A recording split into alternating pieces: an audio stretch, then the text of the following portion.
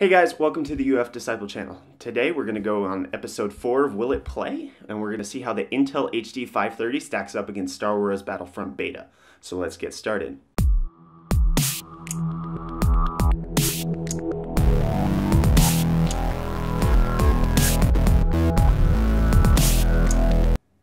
Before we get into the benchmark results, let's go over the specifications of my system first. I'm running an Intel Core i7-6700K overclocked to 4.4 GHz with 32 GB of 2133 MHz DDR4 RAM.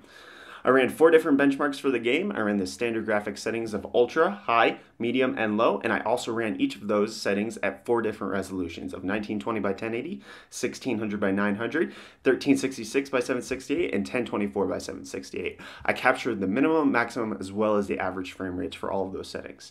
And now you may be wondering why I ran the 1024 by 768 resolution, and that is because this game absolutely destroyed the HD 530.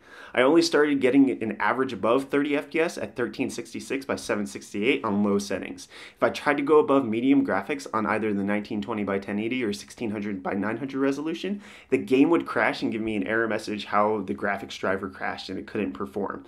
And as you can see, based on the graph, there really is no good setting to get above 60 FPS for the game. So will the HD 530 play Star Wars Battlefront? Technically yes, but you shouldn't want to.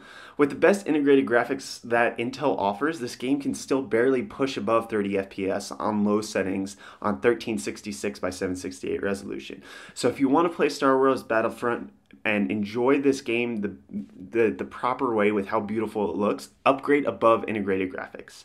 So that's it for this episode of Will It Play. Like this video if you liked it, dislike it if you thought it was poop, subscribe if you want to stay up to date on all of the new episodes of Will It Play that are coming out, as well as other tech-related videos that I produce. Also, please leave a comment down in the comment section letting me know what other games you want me to benchmark with the Intel HD 530, or what other integrated graphics you want me to test. So, I'll see you guys in the next video. Cheers.